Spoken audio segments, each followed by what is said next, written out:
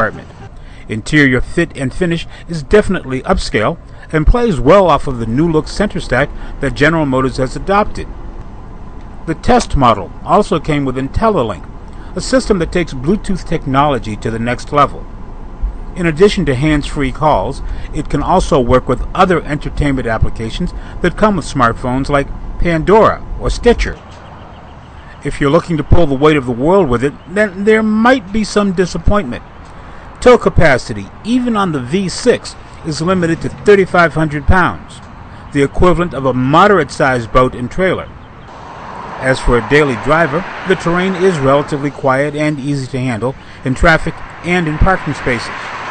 We put the test model with a V6 on the road for a 500-mile weekend trip, and that was the only time we wished for a smaller engine. The next generation of the Terrain will have an even bigger six-cylinder.